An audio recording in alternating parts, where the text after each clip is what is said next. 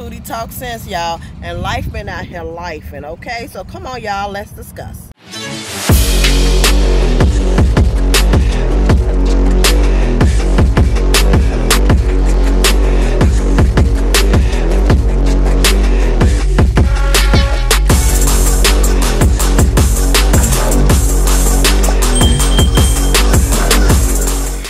This TGI Friday drama, you know, the show was canceled, right? So let's go on back to the beginning. The show started off as Claudia Jordan, Al Reynolds, and Funky Dineva.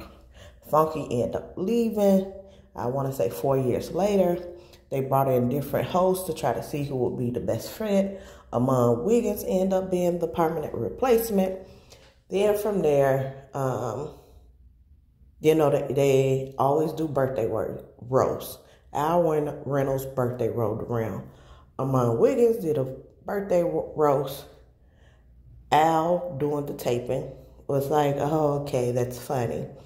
But people started saying that it was very personal and unprofessional. I feel like a roast is a roast, and that's what happens. Now, Al didn't call Funky Dineva while he was live. And Funky Dineva told him, I'm live. And he was like, oh, the bullshit, watch this show. It was bullshit. And I'm like, when I seen that, I was like, Al, to me, it's phony. Because he gonna act like he didn't hear Funky say he was live. But when Funky said, you're live, he was like, I don't give a fuck. People need to hear it. But then gonna go and try to be like, oh, he didn't know he was, you know what I'm saying? As if, I think it was done purposely. Okay? So, no, hold on, I'm on live. You need to hear this on live. Hold on, people can hear you. I don't give a fuck. When I tell you, go back and watch TGIF tonight. What happened? Now, since that happened, the show was already scheduled to go on a little vacation. And they end up going on a hiatus. That's what they said, to see, you know, if the show was going to continue. It eventually ended up being canceled. So Claudia Jordan since then have went on Carlos King YouTube channel and did an interview. And also, you know, Armon on his channel have said some things about what happened. To me, I said in my previous video, to me, Al seemed like he's the problem. Seems like he was sensitive to people saying stuff about him, but wasn't sensitive when he said he was one of the ones who dish it but can't take it, type of thing. And that was part of what Armon Roast was saying. So everybody now is talking about that Funky Dineva have went on Carlos King show and have did an interview and have addressed what he knows about it. And of course, he addressed his part of coming while he left TGI Friday. Now, he's saying he left TGI Friday over like $250, which it seems like if you do the math, it would be $250 an episode, which is 5 episodes a week, and it ended up being $60,000 a year. So he said they initially was getting $12.50 an episode, but then when they end up going to 5 days a week, they dropped them down to $1,000 an episode. He just wanted to get back to $12.50. So he just wanted to get back to the $12.50. But they didn't agree with that, so he said at least put me on the company health insurance. And they didn't agree with that, so that's why he ended up parting ways. Then next he goes into what happened with the Armon and Al situation. To me, Funky was biased as far as he's closer to Al, because the way he answered certain questions. For instance, he said Carlos asked him something about, you know, he heard that Al was being pretty much a diva, like behind the scenes. Al said he don't know nothing about that. It wasn't like that when he was there. Then he said, now if you go back to Claudia interview, the reason why Carlos King asked that is because Claudia pretty much said that Al was being being messy. He was always going behind the scenes complaining to the producers and things like that. Funky said that while he was there, none of them liked the producers. So he wasn't doing that while he was there. Now, to me, I'm like, he don't account for, because if you go to Claudia interview, she even talks about how producers was replaced. So while he was there was a different producer. Mind you, is that rumor that Al and this other producer had a relationship. So Claudia talks about how when she first did the show, how she first created the show, she had some type of control over the show. They brought new people in. She no longer did. Now, that could be the point that Funky left. So he wouldn't know. He would only know what Al is telling him. I don't know if Claudia talks to him like that or whatever, but he will only know what Al is telling him. So it makes more sense to me. What Claudia is saying makes more sense on the timeline. Because if you're asking Funky about, oh, well, this is the rumor. And if Carlos is saying that this is the rumor, Claudia was already on his show interviewed and said her piece. If this is a rumor that he heard, I'm assuming he heard it from more than just Claudia. And from the way, like I said, if y'all go back and watch my previous video, I was like, just from the way that Al behaved to Dr. Heavenly, who was just telling her how she viewed her relationships and how she wouldn't want a man who I think didn't work or something. It was something with a man about money. And he got so upset in that whole interaction back and forth. And he was so that he said she could never come back on that show long as he's there type of thing. And I was like, okay, that was, you know, I said that's you're taking things real personal. Then with the, who else he got upset with? I can't remember right now, but go watch my video, y'all. I go more into details on that one. So I'm like, I feel like this is an Al thing. And Funky is pretty much biased. Because, as I was saying, when he goes and he says, well, I never seen that part of Al, which could be absolutely true. But we also have to account for, he also said he wasn't there afterwards. And he don't know what happened afterwards. So when he was there, they didn't like the producers. So he didn't see Al doing that because none of them liked the producers. So you don't know what happened once they brought new producers in. And if Al was cool with those producers, you don't know if he was going back creating drama and being a whole diva. Because Al's whole attitude when Al began to become more, I would maybe say confident. I don't know if you want to call it uppity, nose in the air, call it whatever you want. Because Funky said when he was there, Al was pretty much insecure about his position and about his role in the show. Watch the show. Al became more of combative, especially towards Claudia, it seems like. But even, like I said, the Dr. Heavenly situation, even that situation, Al became more combative. There was no, I'm insecure about my position. It's, this is my position. I'm right. You don't like it. You don't agree with me. You can't get back on this show. So there probably was a different Al when Funky was there than when Funky left. Because also remember that there was a whole thing of Al steady calling Armon boy. And if you notice, he didn't do that to Funky. Funky was younger than him. Armon is a lot younger, but Armon is what, 30s? And Al is, I'm assuming, maybe in his 50s. And I want to say Funky was in his 40s. So, yeah, Funky was younger than him too, but he didn't boy him.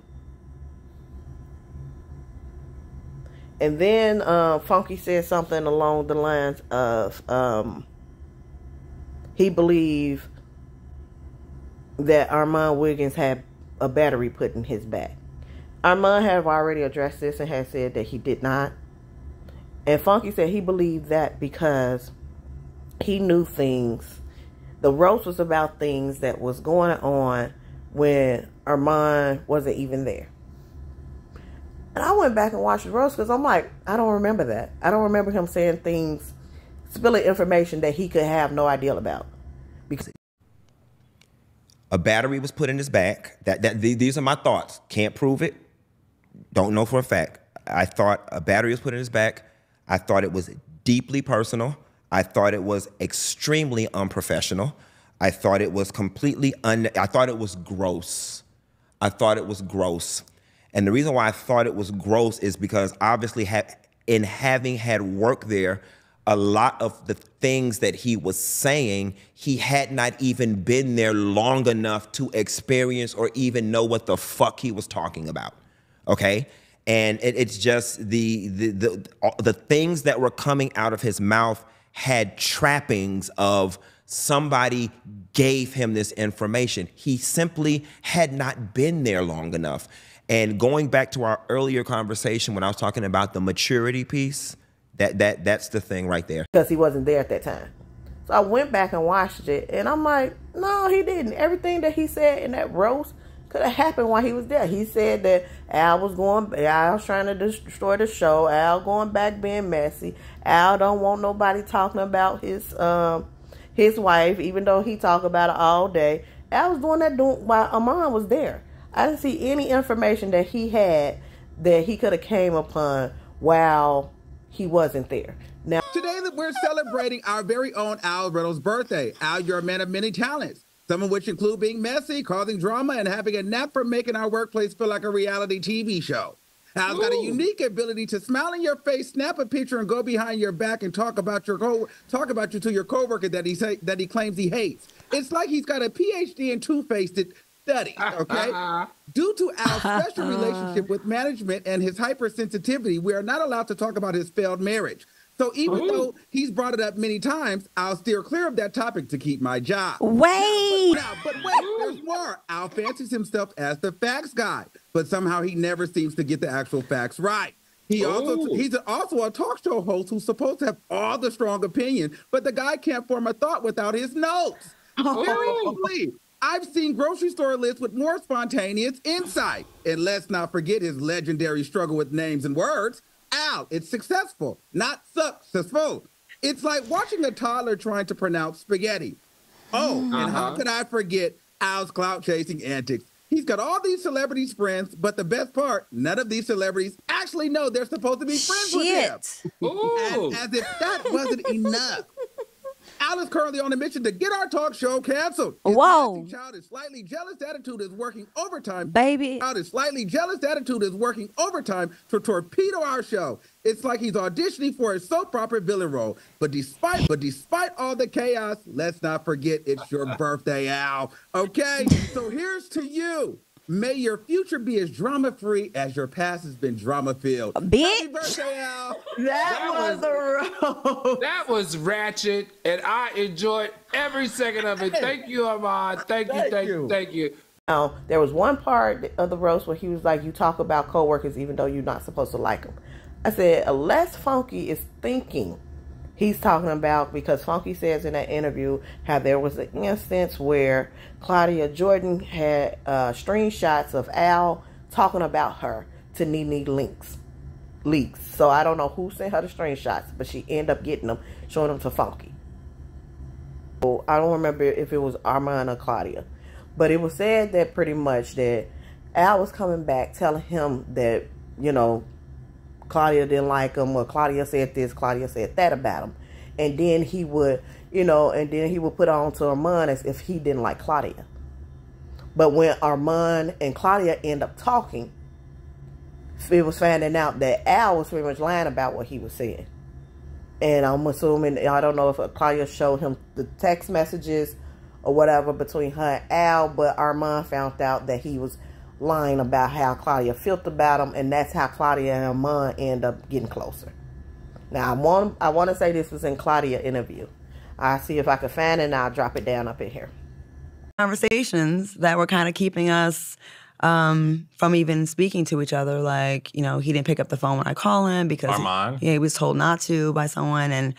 And While you guys were working or after the Yeah, like I roast? was trying to call, no, way before the roast. Like I would try to call him and be like, all right, that was a weird episode. Let me try to call him and figure this out. And he wouldn't pick up.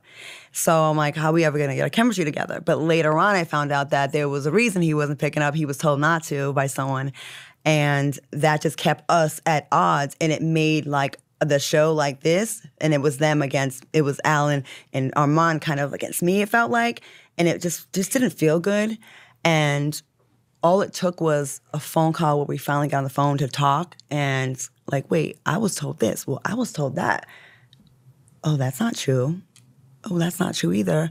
And then once we figured it all out, and I can't really say that much about that because we're still trying to save this thing here. But, you know, people are smart. We actually started working on a relationship and we had much better on-camera chemistry, and like he just came to support a roast I was in, and he's like, I'm so glad we're in this place now because it was like uncomfortable. And it was uncomfortable for me too. And I want this show to be, at least appear to be 3 friends or 3 people that like talking to each other, and like I can't wait to hear what you got to say. So when he said that piece in the roast about talking about coworkers acting like you don't like them, I don't believe he's talking about the Claudia and Al talking about Claudia through text message with NeNe Leaks and Claudia sending the screenshots. I believe he's talking about his own situation. So this narrative that, oh well, Claudia gassed him up. First of all, they want to say she gassed up Lunel. Lunel did a separate interview, I want to say on Vlad TV, when she was like, Claudia did not gas me up. If I'm a talk show host, you know what I'm saying? And she said, I've been wanting to ask Al this question. Because she have been in circles, you know, Lunel been in business forever. So she was around when the Star Jones stuff happened. And that was made, you know, news back in the day. So she been wanting to ask that question. So she said she had the opportunity to ask it, so she asked it. Excuse me, y'all. So, okay, so that's the Lunel part that people were saying that. Then the Armon bit said nobody put a battery in my back. It was a roast. Go back and watch the roast, or go back and watch my video where this roast was happening. I want to say even when Funky was there. Everybody would get roasted on their birthday. Then I went back and watched the actual roast because everybody was just clipping the roast. So if you watch before they went to the roast segment, they had Armonwiggins, and he had gave praises to Al. Yes. And we want to acknowledge the fantastic qualities that make you well. So first off, you're incredibly smart and hardworking. Juggling multiple jobs is no easy feat, okay? Yet you handle it with such grace and dedication. Your work ethic is truly inspiration to us all. You also have been impeccable. You have an impeccable sense of style, always dressed to impress. You set the bar high for fashion and grooming, Al. You do. Seriously. You could give GQ models a run for their money. On top of all of that, you have an amazing sense of humor. Your laugh is absolutely contagious, and you always know how to lighten up the mood. It's a real joy to be around you because you bring so much fun and positivity wherever you go.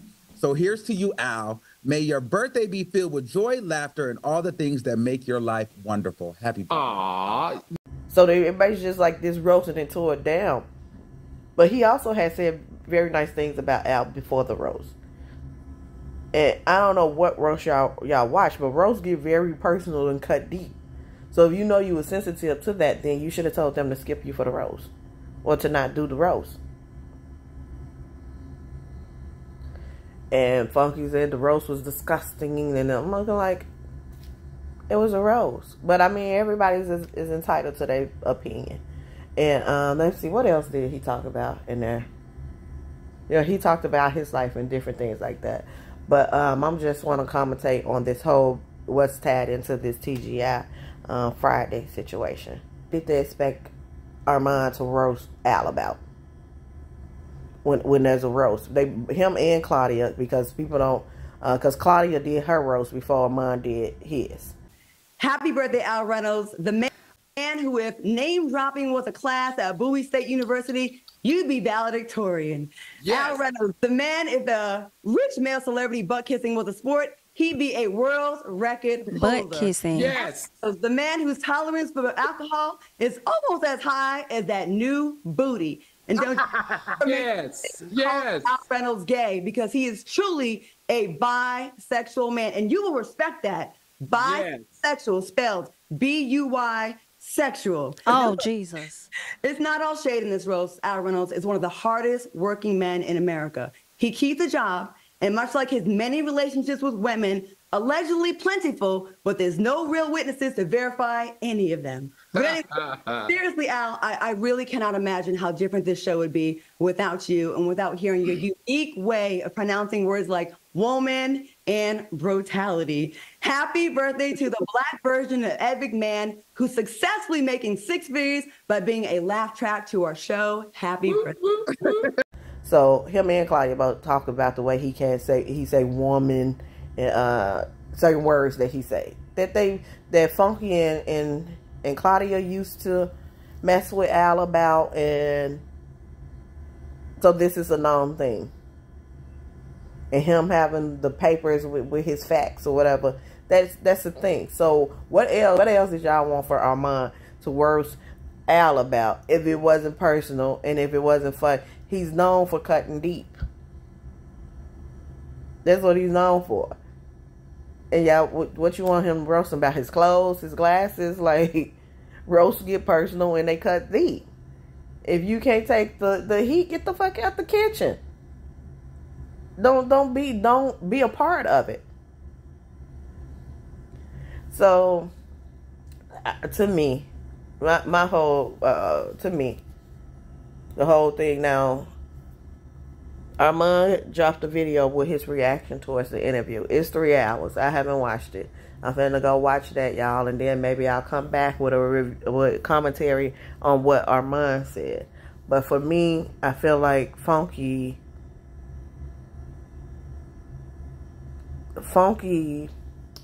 opinion or view about the situation and what happened is biased and it's one-sided, because it's more leaning towards Al's side, because he's, he says he's friends with Al. He said they don't talk every day or whatever. They go weeks without talking, but he would like for them to get closer, blah, blah, blah. It seems like he's more leaning towards Al's side, just for the simple fact that if you don't know what happened afterwards, how can you then say that you feel like that this is Armon's fault, that Armon had a battery put in his back, that Armon was talking about stuff that he didn't know about? So how can you say that if you wasn't there to know his experience that he had with Al? Because the Al you experienced and the Al he experienced could be 2 different people. So how are we jumping to this conclusion that he had a battery put in his back when it seems like the roast was about things that happened while he was at the show? And if Al agreed to the roast, then what did you expect for it to happen? Did you expect like an actual roast with potatoes and carrots? Like this is a roast, man. It gets deep. If I know I'm sensitive, I'm like, no, thank you. And then Al is a Gemini. I said, you make us all look bad. Because I always thought Al was a Cancer, because he do act so doggone sensitive. But if I'm not mistaken, Al and Armon are Geminis. And we usually I can handle a joke. Most things that ain't funny, I'd be like, that's funny as hell. He's like, you need to stop laughing at everything. Take something serious. He yelling at me and all upset, and I'm looking like, ooh, child, calm down. It's not that serious. Stuff happened in my life that is bad, and I'm like, that's funny. That's funny. But I was very sensitive. I said, maybe he's on more, maybe he'll late June. I don't know. Maybe he'll late June Gemini, where he got some of that Cancer sprinkled all up on him, because you more sensitive than any Gemini I know. But y'all, what did y'all think about the interview? Did y'all think that that Funky was biased, Or you think that Funky was, y'all don't have to agree with me and Funky. If y'all think Funky was telling the truth, go ahead, drop in the comments. Y'all think that Claudia put a battery in his back and that Armon was talking about things that he knew nothing about. He was not talking about things he experienced with Al. He was talking about things that Claudia told him. That's the narrative it seems like Funky was leaning towards. So y'all go ahead, drop in the comments and tell me what you think. Because I feel like Armon was talking about things that he experienced with Al. And that's what the roast was about. Nothing about stuff that Claudia told him. And I don't think that Claudia sent him off to do the roast. So, y'all, well, I'm finna watch this interview and maybe I'll be back to give my commentary about that. Don't forget to comment, like, and subscribe. Follow me on all social media, Facebook, X, fan base, Instagram. And